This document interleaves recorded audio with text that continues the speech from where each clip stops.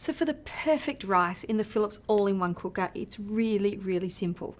You'll get this recipe book with the machine, and on page 19, there's actually a recipe for regular white rice. Now, it says add 2 cups of rice and the corresponding amount of water.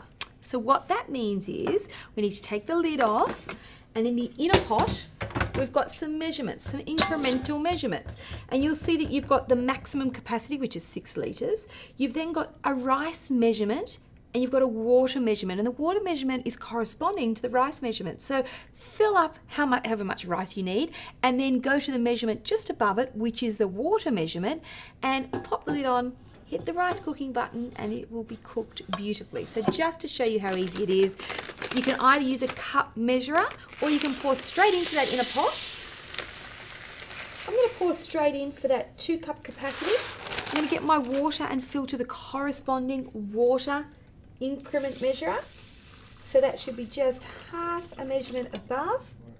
So we pop the lid on, and we're going to scroll through the pressure cook functions till we hit the rice setting, which is a 14-minute setting. All I need to do is press the start button, and along this running timeline, it will show us exactly where we're at in the cooking process. So, starts heating, it starts pressure. Once pressure has been maintained, the 14 minutes will come here on the screen, and it will count back, so it will automatically turn itself off safely when cooking has finished, and then go into keeping warm mode. So we're not going to overcook, we're not going to burn, we're not going to cause any danger, by overusing the appliance. It will sit at a lovely temperature at keeping warm, and you can leave it there as long as you like.